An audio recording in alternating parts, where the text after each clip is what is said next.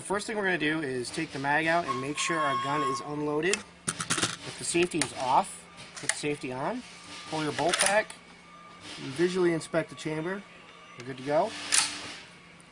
I'm going to push in on the recoil spring and slide the dust cover up. I'm going to push in on the recoil spring till it clears the receiver. Pull it straight out. Take my safety off. Pull my bolt carrier right out.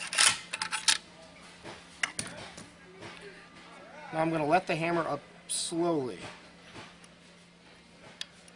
Once it's up, I'm going to take my needle nose vice grips and clamp it on the hammer.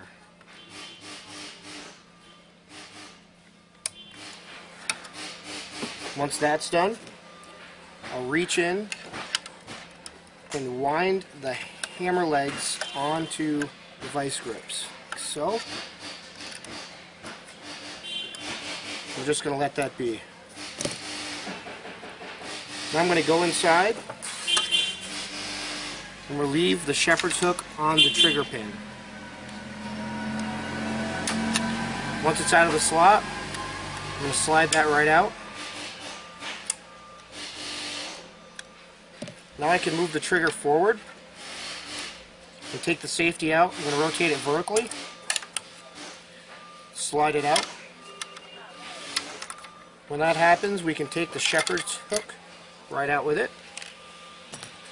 The trigger is going to slide right out. And now we can push the hammer pin out. That will allow us to slide the hammer straight to the back and up.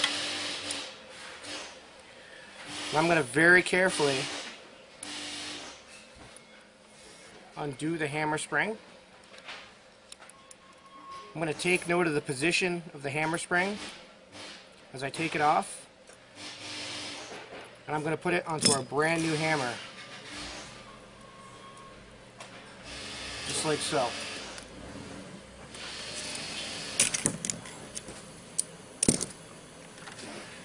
Now I'm going to remove the pistol grip.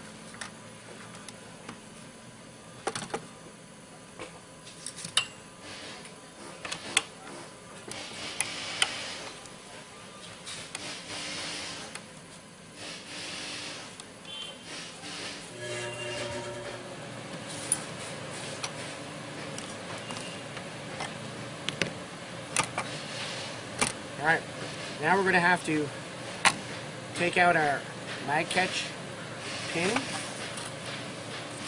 just going to get a block of steel.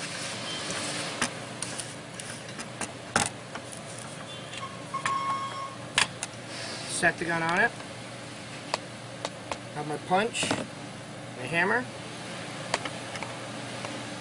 Just going to center it. Get it started.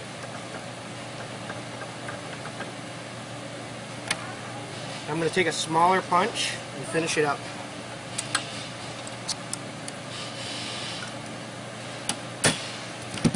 Like that. Going to take our mag catch, set it aside, our pin, and we're going to keep the spring. Just like that. Now we're going to proceed to cut the trigger guard off. And we're going to use a Fordham to do that, or a Dremel tool, whatever you might have at home. So we're going to cut it right here, flush with the mag catch, and right here, flush with the back of the trigger guard. Don't forget to put your safety glasses on when you do this.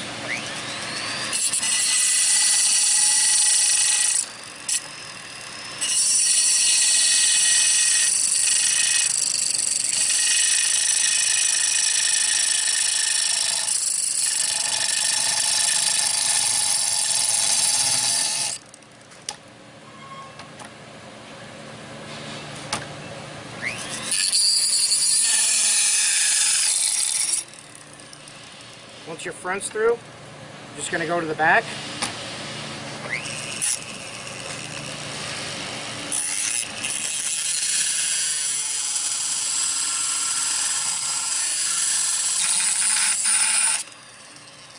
flip it over and get halfway on this side. Just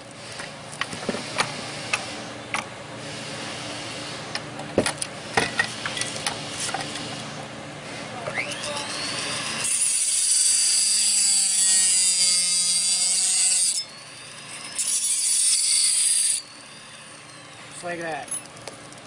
I'm going to use the side of my wheel, try to clean it up a little bit, right there.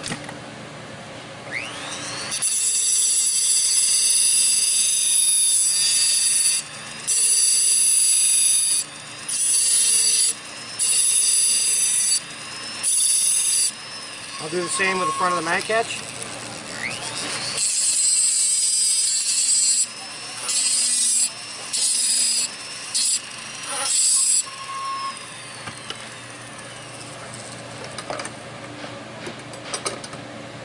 Once that's clean, I'm going to use some bluing, or you can use paint at home.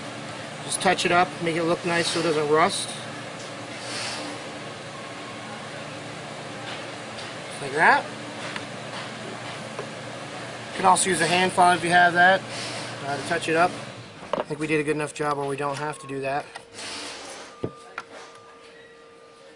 First thing I'm going to do is reinstall our spring. Now we wanted to make sure we paid attention on how the spring was on the hammer. Basically what you want to have is the flat of the hammer and the legs going up. So I'm just going to slide it in just like that.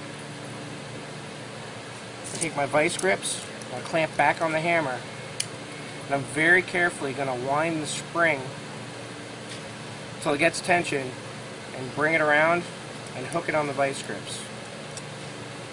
Just like that. Now I'm going to take the hammer, drop it in from the back, and slide it forward. Once I'm lined up with the actual hammer pin hole, I'm just going to slide my pin straight on through, just like that. Alright, once I've did that, I'm going to take my new replacement trigger. I'm just going to drop it right in. I'm not going to pin it yet. I'm just going to drop it in. Just like that. It's in there free.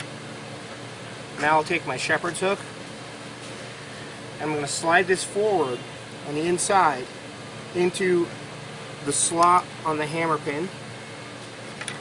Once I get it there, I'm going to hold it in place. I'm going to take my safety, and that's going to slide right in vertically. It's going to slide in the circle of the shepherd's hook and straight through to the other side. Once it snaps into place, it's going to rotate that down. Then I'm going to take my trigger pin, and I'm just going to slide the shepherd's hook up to allow for the pin to slide underneath it into the trigger group, straight through the other side. Now you want to make sure that your shepherd's hook falls into the groove in the trigger pin. So it's good. Everything's in place. Now I'm going to let down the trigger legs by letting go with my vice grips. I want to make sure that the legs on the hammer spring fall into the back of the trigger properly. Once I do that, I'm going to cock the hammer, like so. Now we're ready to put on our new trigger guard. So now we're going to install our new oversized trigger guard. Alright. I'm just going to take the new oversized trigger guard, slide it on our old mag catch housing. Just line up the holes for right now, just to make sure everything's lined up. I'm going to take the new replacement pin, the mag catch, and the mag catch spring. Now the mag catch has two different length legs on it. So the shorter leg is going to go downward, facing where your mag is going to latch into it. I'm going to take our replacement pin, and I'm just going to use that for right now as a slave pin. Take my vice grips, And I'm going to slide this on and I'm going to compress that spring.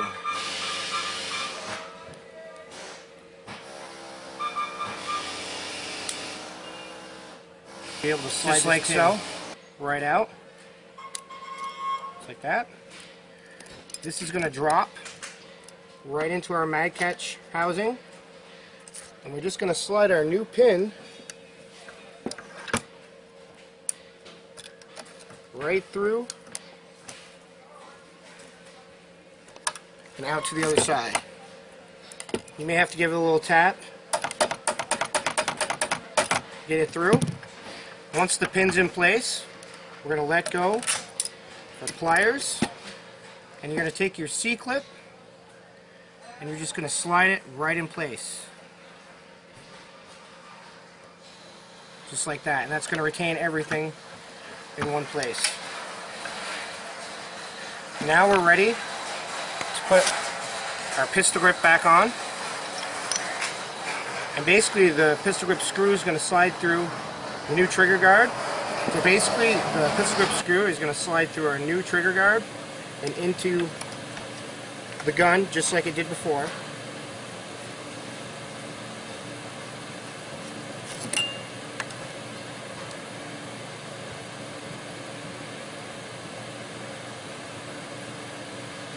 Once I get it close to being tight, I'm just going to give it a couple whacks just to make sure it's all the way forward.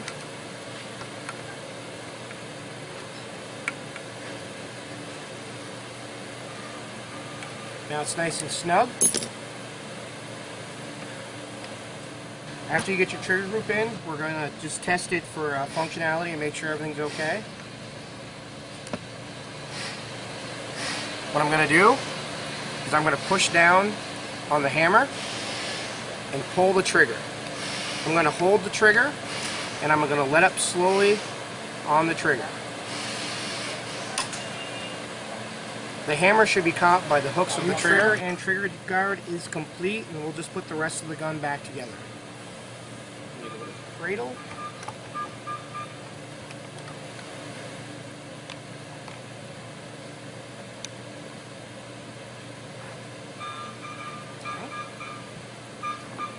I'm going to put my bolt back in. If the bolt head has fallen down, you're just going to push it up and rotate it till it locks in place. I'm going to take my thumb and actually just hold it forward because it won't be able to go in with the bolt compressed back. Okay? Just push down, forward. The recoil spring is going to go in the back of the bolt carrier. Push it all the way in. Bring it into the receiver. It's going to lock right into the receiver. Our dust cover, I'm going to take it, slide it into the recess in the front, just push it down.